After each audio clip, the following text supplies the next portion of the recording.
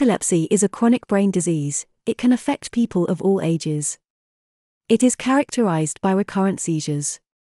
Seizures are brief episodes of involuntary movement of body parts or the entire body, and sometimes are accompanied by loss of consciousness. Seizures are caused by abnormally excessive, or synchronous neuronal activity in the brain.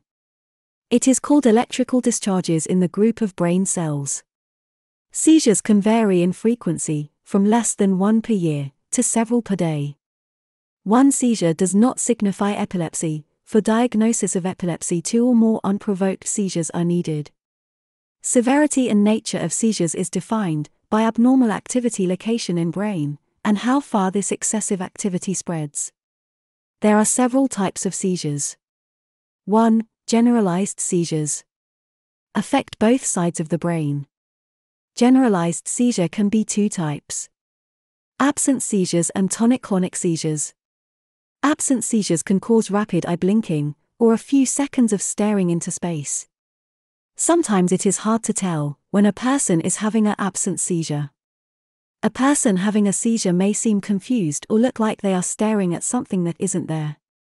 Second form of generalized seizures is tonic-clonic seizures, also called grand mal seizures. It can make a person cry out, lose consciousness, fall to the ground, have muscle jerks or spasms.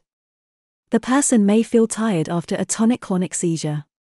Tonic means muscles in the body become stiff. Clonic means periods of shaking or jerking parts on the body. Myoclony means short jerking in parts of the body. And atonic means muscle relax. 2. Focal seizures are located in just one area of the brain.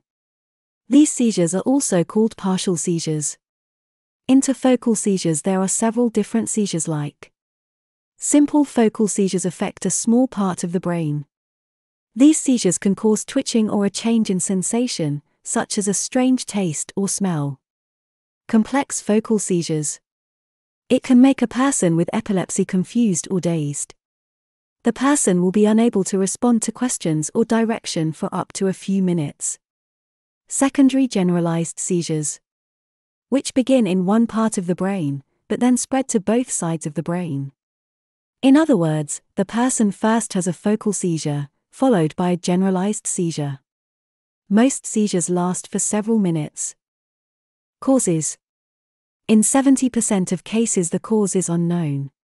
In other cases epilepsy can be caused by stroke, brain tumor, brain infection from parasites, malaria, neurocysticercosis, viruses, influenza, dengue, Zika, and bacteria, neurological diseases like Alzheimer and other rare conditions.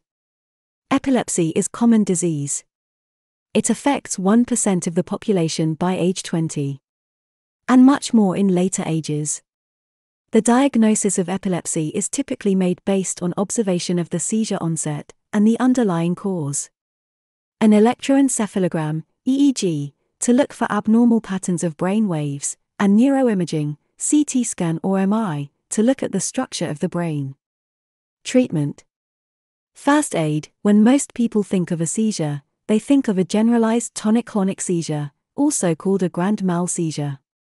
In this type of seizure, the person may cry out, fall, shake or jerk, and become unaware of what's going on around them. Here are things you can do to help someone who is having this type of seizure. Ease the person to the floor. Turn the person gently onto one side. This will help the person breathe. Clear the area around the person of anything hard or sharp. This can prevent injury. Put something soft and flat, like a folded jacket, under his or her head. Remove eyeglasses. Loosen ties or anything around the neck that may make it hard to breathe. Time the seizure. Call 911 if the seizure lasts longer than 5 minutes. The mainstay treatment of epilepsy is anticonvulsant medications, possibly for the person's entire life. There are a number of medications available including phenytoin, carbamazepine and valproate. Evidence suggests that phenytoin, carbamazepine, and valproate may be equally effective in both focal and generalized seizures. They are effective in 70% of cases.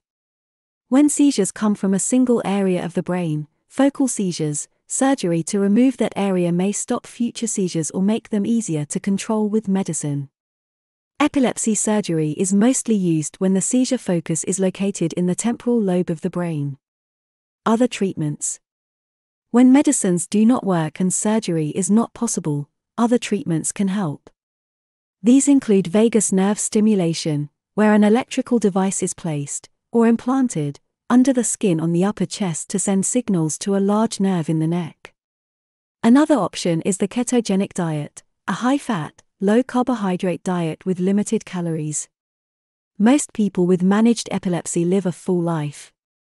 Sometimes people with epilepsy worry that exercise or sports may worsen their seizures.